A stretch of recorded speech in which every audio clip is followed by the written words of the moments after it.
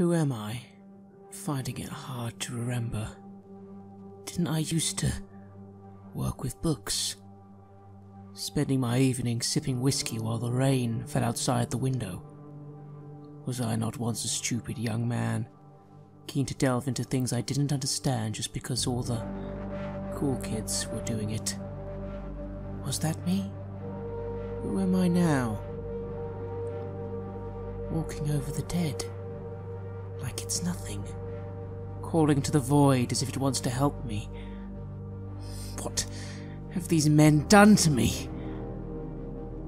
Or have I done it all to myself? The dreams are so vivid now. I see myself walking through gunfire and hellfire. I see myself covered in the marks of the damned. Why has this happened to me? Do you know, Jenkins? I'm so sorry. I just want to wake up. Who is James Carver? I don't think I know anymore. Maybe I will get an answer, though, before the end. This is Red Moon Roleplaying.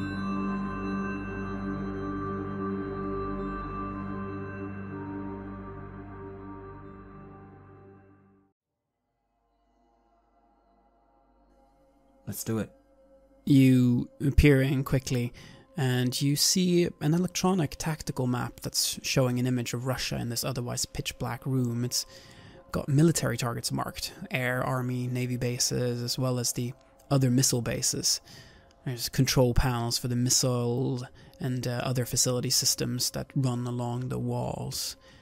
There are boy legionnaires in here, just like the ones you fought before. You can hear them moving around and kind of making these hissing noises to each other.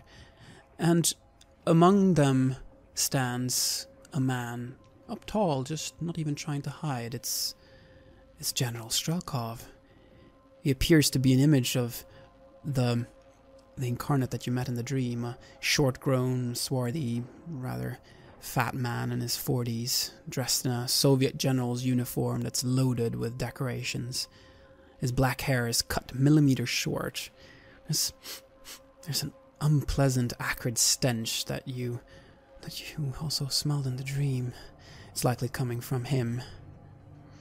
I'm going to quickly discern, since this is probably some sort of control center, and determining from the map they are pointing out their targets for the operation. Is there any sort of key mainframe that any of the boys would be operating? Anything that could be destroyed to prevent the possible launch of these missiles? A lot of these systems look very, very important from what you know of these missile bases from your own military experience. Especially in this control room, these are all key systems. And it's good to take them out. You also know that in terms of launching nuclear missiles, he would probably need to have authorization from top leadership of the country unless he's found some way of bypassing the systems. So you don't think he, at this stage yet, would be able to launch nuclear missiles, but he might be able to launch some of the smaller tactical weapons from here. The map, as you look at it, there is more targets centered around Leningrad than anywhere else. He has seen you and he speaks. Now, let's not do anything rash. You've come here seeking me, I'm sure. Let us talk before we kill each other. How about that? Don't see the point. We'll ask you the same questions we always ask, and you'll as always not answer, or laugh, or say, it doesn't matter. We'll ask you, where's the third incarnate? We'll ask you why any of this is happening. We'll ask you why you need it. Poor random people like us to even do any of your silly ritual. And you will say nothing. Perhaps, but haven't you ever stopped to consider asking yourself why I'm doing what I'm doing and who you are really serving. We could talk about that if you would like. You seem to be doing, I look towards the screen for a moment, the same that every single silly fool in this world wants to do. Chaos, confusion, suffering. I look to the children. The suffering of them. Perhaps you wish to destabilize this country, to cause a war with another country. It's all the same rubbish. Now, you have me all wrong. It's quite the opposite. I am not looking to make our beautiful country weak. I'm looking to make it strong. It is pathetic and weak today. The Soviet Union is about to crumble with or without my help, and our nation will be humiliated and laughed at across the world. Those fools, Gorbachev and Yeltsin, they have no regard for our national pride. They simply wish to appease their friends in the West. The West cares nothing for us, don't you understand? They'll take advantage of us and leave us helpless. They hate us now, just like they have for the last 450 years, and we will always be their enemy. I will lead Russia to a new beginning and a new dawn, ushering in another golden age. Is that not something that you can get behind? Why do you wish to destroy that? Because you talk to us like this is important. This is beyond Russia and countries and people. You are a servant of something horrible. And you wish to do this not for the greatness of this country, but to further the agenda of whatever master you serve and whatever realm he controls. Wasn't it you that got us here in the first place? Wasn't it you that gave us this curse? You were certainly part of the plan, and you have lived up to the expectations that we had for you, and you have exceeded them. You are clearly quite capable. The people that you serve now, though, do you even know who they are? Do you even know what they are trying to do? They don't care about you. You serve Ivan Chizenko, correct? We don't serve Ivan Chizenko. He just pointed us in the way, just like you once fooled us in the wrong way, and this just gave us another hope to cling to. And this is what's supposed to remove this curse. What else are we supposed to do?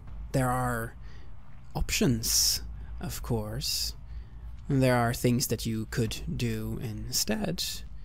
You could simply allow me to do what I am doing here. You could let me make Russia strong. You could let us usher in a world of lasting peace, of Pax Russica, and all you would really have to do is to leave. The road behind you is clear after all. You have made sure of that. You can take your wounded comrades with you, and you don't look back.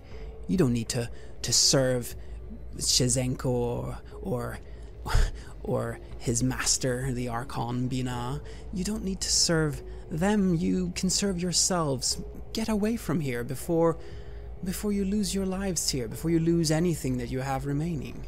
I'm thinking to myself, I'm just tired of this. I'm tired of being pushed around.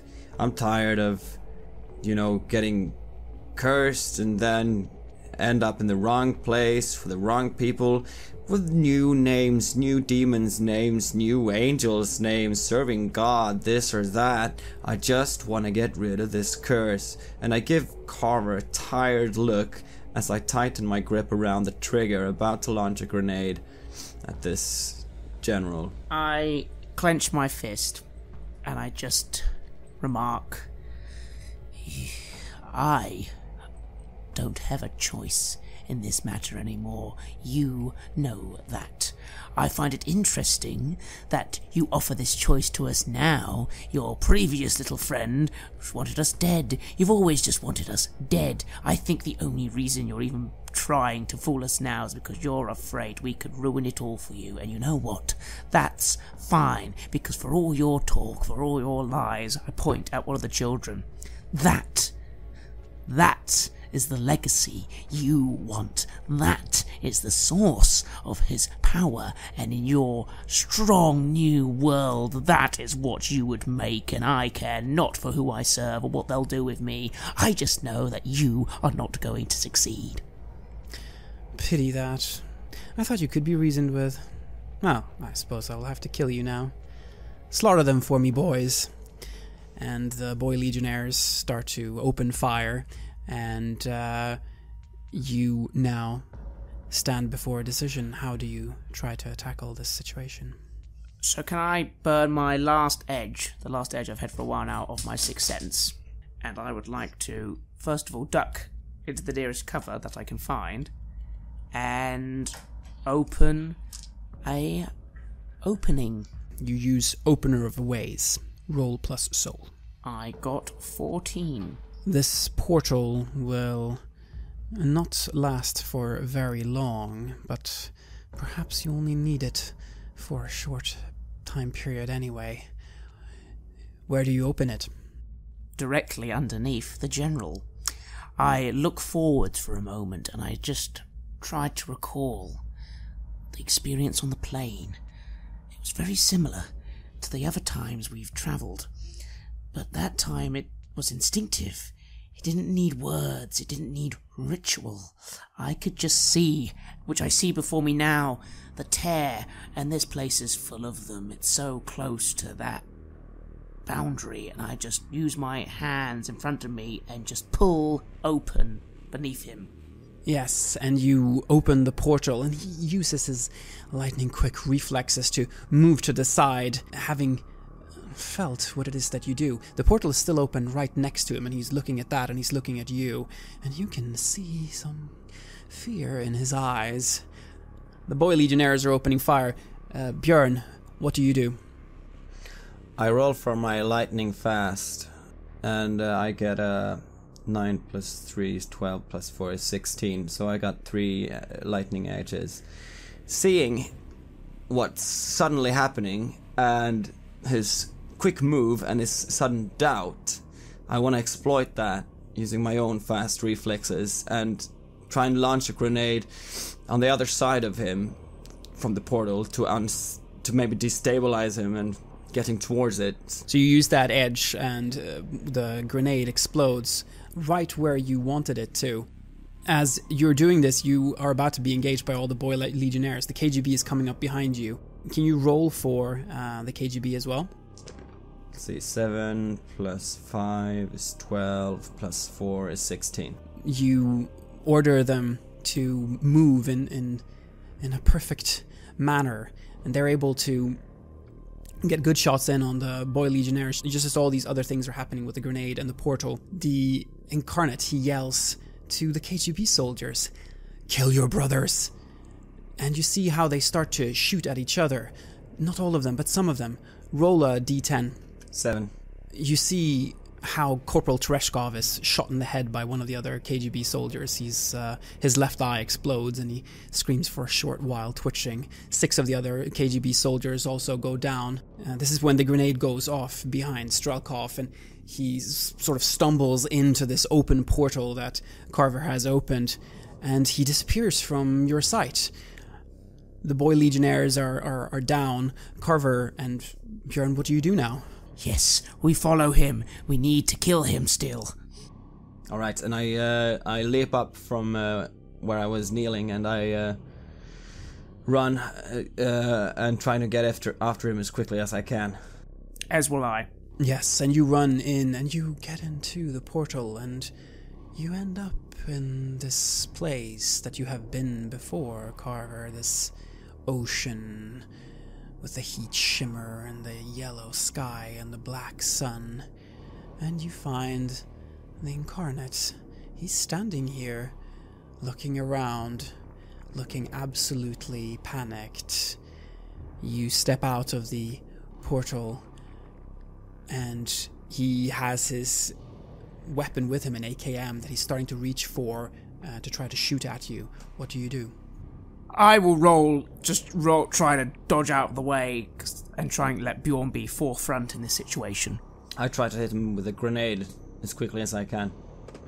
I roll 8 plus 6, 14 plus 3, 17. You fire the grenade, and the grenade hits right smack into General Strelkov, where it explodes, and his body is just torn into pieces, just flying everywhere all over this ocean. You're sort of thrown back yourselves on top of this water, but you're still on top of it, and there's only pieces left of the incarnate, and they're starting to sink down into the ocean. The black sun stares at you, Carver. I laugh a little at how easy it suddenly was. We were right, separating him from his place, bringing him here. There's nothing left. Good. And I quickly sort of smack Bjorn on the back and just point to the portal and go, back in now. Yes, the portal is about to close, and you run for it, and you make it back just as it explodes with a bang. Your ears are ringing, and you feel how blood is coming out of them. And you find yourself back in the control room with Topov and the few surviving KGB soldiers. It is now quiet in here. Something has happening, though. The boy soldiers, they go from becoming these twisted teenagers to being young boys wearing way too large uniforms, sort of aging in the wrong way, and then turn into a blue light that starts to ascend through the ceiling. You have set them free. I stumble with a ringing in my ears, and I rub my hand, and I see the blood coming from them, and I look at this marvel at the same time as I don't really hear anything what's going on around me. Yes, and you get up, but look around you and you see this tactical map in front of you. There's these massive forces that are supposed to march from Leningrad in the next step of the plan, but these forces are much, much larger than anything that the Red Army has available in that area right now. Where is he going to get all these forces from? I stumble over to the table and I look at this. This doesn't make any sense. What are these battalions? Lieutenant, does this make any sense to you? Sort of stumbles over. His face is completely bloody. Doesn't seem to be his own blood, though, fortunately. He's looking at the tactical map. No, sir. That doesn't make any sense. You're right. We don't have those kinds of forces in or around Leningrad. That's almost as big as the entire Red Army. Where would that come from? How could Strelkov get those kinds of forces? Is there going to be an invasion there? What is the actual current situation in Leningrad? We know we've been told the city's been evacuated and quarantined. But what's actually happening in there? What does anyone even know? Sorry, it's above my pay grade. Let's get back to the surface. We need to get out of here in any case. Whatever's happening is going to happen in Leningrad, and it's going to happen soon. I think we need to go. I nod, and I let out a bit of a laugh, tired laugh, and I look at Carver. Well, that was a good plan. Whatever you did. Yes, it worked. It worked. It could work again. The question is this where the last one is? Behind this wall of, and I laugh, another wall of men and resources. Back in Leningrad. Yes, and Topov starts to lead you up to the surface through the closest service exit here. You eventually get up, and you feel the light of the sun again, the warmth against your skin after having been down in that frozen hell. It's a cool, crispy autumn breeze that blows over the open farmland here. The sky, though, is filled with helicopters, Hinds. They're patrolling and engaging small groups of troops loyal to Strelkov, making short work of them. Topov throws a smoke grenade that gives off a thick, green smoke, and you see that one of the helicopters starts heading for your location, hovering above you for a short while before landing. Just as it does so, a flight of Su-24 fencers make a low pass over the plain, and then climb rapidly and make a hard turn to the west, disappearing beyond the forests. I remove my my hat, my military beanie hats, and I feel the breeze for a bit, and I just stroke the hand through my hair and rubs off any blood from my face. It's nice. This is nice. This is where I belong. Yeah. I just sort of lean against a wall for a moment. I feel so disconnected now. And yet for a moment, perhaps, when I confronted him, was that still me? It sounded like me. And yet I think about what he said. I suppose in a way I didn't disagree with him. I'm probably now just another pawn in another game. It doesn't matter though, it only matters that we win. Then I'll submit. There'll be no more point. As long as we win. And I think about the children and the shimmer there, and I'm thinking that maybe soon, if we finish this, we'll be set free as well. Yes. And a soldier wearing a KGB uniform steps out the back of the Hind helicopter and runs off to you, holding his head down as he passes below the rotor. We have word from Zoya. It's happening in Leningrad now. The ground has started to rumble. Their plan is being executed, is what she's saying. Contact with Chisenko is lost, and the few forces we have in the city have come under heavy fire. My orders are to take you into the city and do what I can to help you find Chisenko. As we're making our way to then, I'm assuming the aircraft or chopper, I just say to the soldier, who is Ivan Chisenkov to you? He is linked to the KGB? This is not anything that is clear to me. I believe he must be some kind of an agent. That's the only explanation I have. He works with Colonel Selivanova. I report to her, she tells me what to do, and I do it. Yes. Of course he does, I just remarked to Bjorn. It's all, like he said, Bjorn, in a way. We probably are just helping some others. I wonder if maybe it will turn out that this is all making things worse. I laugh loudly, and I shout over the swirling of the rotor blades. That's right, and now we're getting back again. Back to good old Leningrad. Maybe now that old man has finished your portrait, eh? Something about that. Really, I just fall silent. I'd almost been in everything that's been happening, I've been more and more not really thinking about me anymore. I don't matter. But that... Yes, that seemed to matter, didn't it? That mattered to James Carver. But why? What is the Black Madonna? What does it mean? Does it even matter anymore now I'm gone? I just fall silent and get into the vehicle.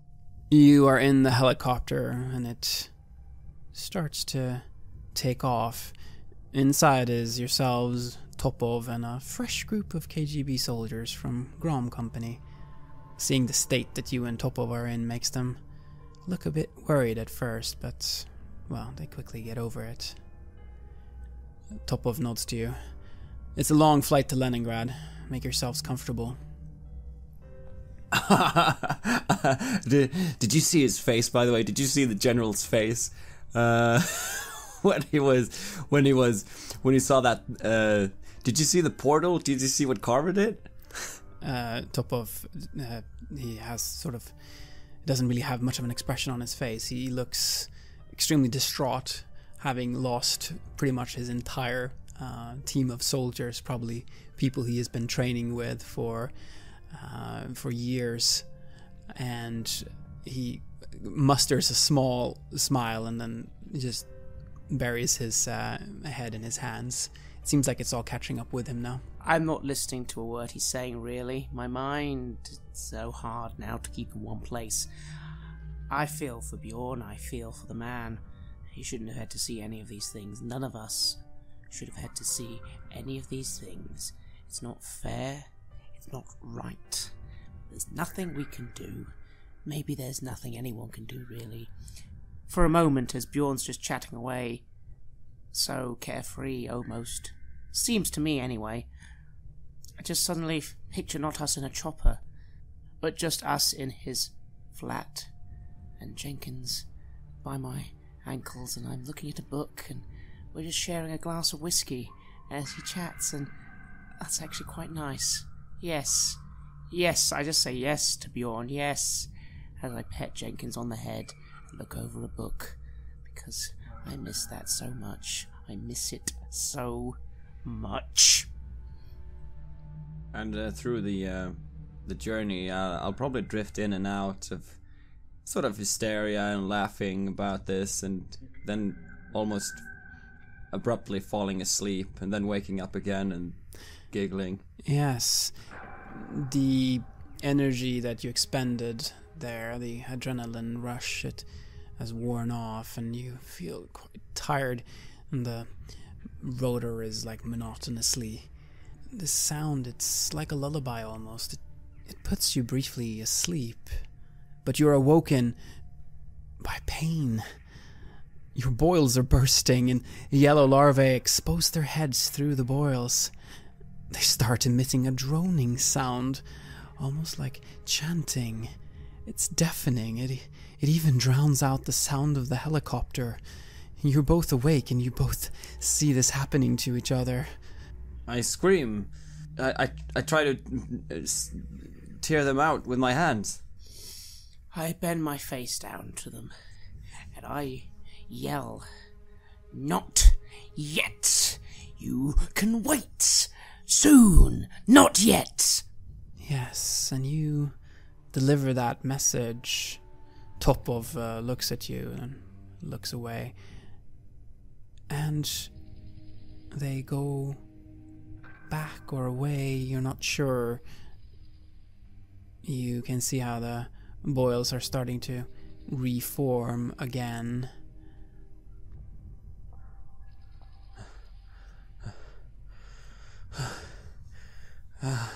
And I pat my body and my skin, and like I'm pushing it back. And I just slump, and I breathe, and I look up to the ceiling, and I'm so tired. I just sort of nod. I remark to Bjorn as I lean back again, closing my eyes. Not long now. Not long now. And having drawn up my sleeves to then look at the boils, I noticeably now don't actually pull them back. I leave my arms covered now in those black, inky runes that are covering me slowly, fully exposed now. I don't really seem to care anymore. No. And as you're flying in over the old seat of the Tsar, you see explosions and anti-aircraft fire all around as the KGB forces and the Red Army units that are loyal to the government face Strelkov's much larger force of deserters. They're going all out, and the price the civilian population must be paying for this is staggering. You see whole blocks incinerated by cluster bombs, paratroopers dropping on heavily defended positions, and MiG-29s from both sides engaged in a violent furball in the sky. The pilot speaks to you over the radio. We're headed to the Grand Hotel Europe in the center of town. We still control a sliver of land around there. The rest is lost. How is this happening? Who are you even fighting now? We're fighting the mutineers. It's Strelkov. They're trying another coup d'etat. This time with much more military forces than the last one. We must stop them at all costs. What are they trying to achieve? What does this even do? Don't they know Strelkov's dead? The pilot has no answer for you. You see tanks on the streets and people rushing away to avoid getting caught up in the violence. The Grand Hotel Europe, you see it now as the back of the helicopter has opened. You're still hovering above the roof of this hotel. This majestic building that's now being shelled and hit by occasional bursts of fire from enemies on the other side of the street. You can hear bullets hitting the sides of the helicopter as well, but well, this is known as the flying tank. Unfortunately, it can take a few bumps. I take a deep breath and I start getting my things ready as we stand there and as we're coming in. Yes, and the Mi-24, it hovers at such a low altitude that you can actually just jump out the back of the helicopter without hitting yourself that bad. This pilot is obviously very, very skilled and knows what he's doing. The other KGB troops start to leave the helicopter, jumping onto the roof. I join them. Yes. I start to leave. For a moment, I just sort of feel my throat. I feel the mark on the back of my neck, and the only thing that still doesn't make sense now, well, one of the many things, how can this be so drastic? We took out the general, we took out the other one, we took out the new president. Who is still controlling this? What are we missing? And you also get onto the roof, and the helicopter starts to leave the area. You see it sort of flying away from you, and moments later you see it hit by a surface-to-air missile that sends it crashing into one of the buildings on the street, the rotor tearing up walls before the entire chopper is ripped to shreds. As you move towards the entrance into the hotel, tank shell hits right into the building, throwing you to your feet. Quickly, let's get to the sewers. There's an entrance in the basement here, Topov yells to you. Right, let's go. Kara, come on. The air is filled with dust, plaster, and smoke as you're moving through this once majestic hotel and this really luxurious interior. You cough as you move down through the building as you inhale this dust. Chandeliers drop from the ceiling as further shells hit, and you hear the screaming of soldiers all around you, their bodies mangled by the incoming munitions. Some of the soldiers that were here in the hotel already, they're firing back with RPGs and AK-74s, but this does not seem to be a battle that they can hope to win. The KGB troops move with you efficiently, and they're seemingly able to block all of this out. And they take you down into the basement, where you find an ancient-looking grate. The KGB troops start to open it up, and you're hit by a horrible stench of refuse and of feces. And they start to move down into this. It's knee-deep. I was trying to smile and crack a joke, but I just get caught by the stench, and I put my feet down to go in. Yes, I descend, briefly throwing aside now the hoodie coat I was wearing. It will just get in the way. Now I'm just wearing my basic clothing underneath, and yes, a little bit of body armor that I, of course, on Bjorn's recommendation, did put on. But now, yes, my full arms, my face, tattoos, fully visible as I descend into this thick sewage. You notice some of the soldiers sort of looking at that, but they don't seem to think particularly much about it. It's not really a time to think about things like that anyways. The explosions above grow distant, and soon only the vibrations remain as you're moving through the knee-deep water down here. You also sense a low-intensity rumbling coming from below you, like a small earthquake that never stops. What's that? Do you feel that? Yeah, says Topov. I have no idea what it is. This sewer, it will take us very close to the cathedral. That's the last place that Chesenko reported going to. Our mission is to bring you there, and then we will follow your commands. Kapitan Kutyev. He's doing a salute to you. I salute back and say, good, let's push on. You're doing great. He nods. You're moving through these sewers. The stench, you get used to it. It is the least of your concerns, really. And you emerge in what must be some kind of an industrial area. Before you is not the church that you visited before, but a large cathedral built from basalt. Its ancient Gothic facade is lined with rotted stone heads that leer down at you. There's people here. At least 100 soldiers. No, not ordinary soldiers. These are legionnaires, half-rotting with festering wounds and exposed craniums, drooling, laughing maniacally, and howling. Chigidil's foot soldiers. They're wearing modern Soviet uniforms and are armed with AKMs similar looking to those the boys in the missile base had. There's machine guns set up. They're just standing around. These things look like they came straight out of hell. I will observe the situation. 9, 10, 11, 12, 13. I will ask, because I'm suddenly very uneased at this. Why are they... What is being hidden from us? Why... We've just been led here. Why are there servants of Jukidil here? What's going on? What's being hidden? You observe what's happening here, and you see all these 100 soldiers. They're just standing around again. The thing that strikes you is that their focus is towards the building rather than the outside. They're actually all facing the church, as if they're trying to keep something in rather than preventing someone from entering. The machine guns are also all pointed towards the church, towards the cathedral. And do we need to go through all these to get into the cathedral then? And Topov looks to you. There's no other way into the cathedral. There's supposed to be some kind of crypts underneath there, but they're not connected to the sewer system. I think the only way is to go through them somehow. Do you think we might be able to get control of those machine guns?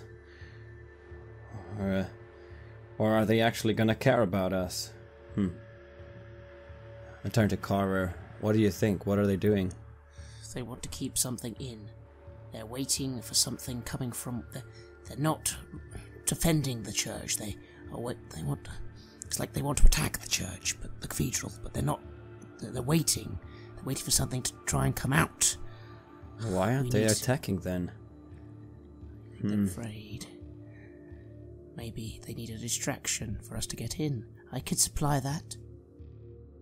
Carver, yes, when you look at the church, you feel that there is an extremely strong aura coming from there. There is something more powerful than you have ever felt before in there.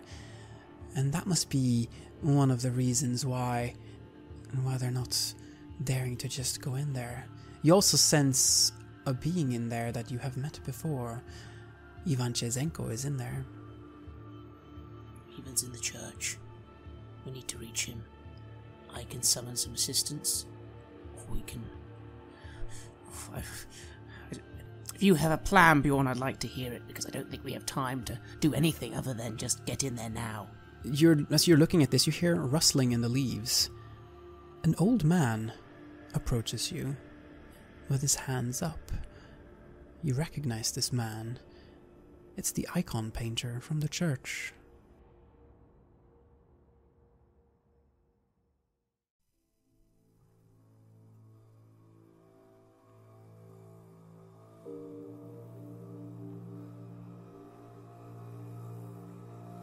You have listened to an episode of Red Moon Roleplaying, where we play the campaign The Black Madonna for the tabletop role-playing game KULT Divinity Lost. The Black Madonna was originally constructed by Gunilla Jonsson and Mikhail Petersen in 1991, with additional material for the 2017 edition by Marco Berman, Matthias Fredriksson, Petter Nallo, and Robin Liljenberg. KULT Divinity Lost is published by Helmgast. The music was created by Atrium Kasseri and is used with permission from their label Cryochamber. Visit cryochamber.bandcamp.com or their YouTube channel to hear more excellent dark ambient. A new episode of Red Moon Roleplaying is released every Friday. Please like our Facebook page and give us comments, input and feedback there. You can also visit us at redmoonroleplaying.com. Finally, a big thank you to all supporters. If you want to show your appreciation and encourage our work, look out for us on Patreon and see if you want to support the show there. While the show will always be free of charge to our listeners, Patreon supporters will have access to extra material, such as a bonus podcast where we answer your questions about the campaign and role-playing games in general.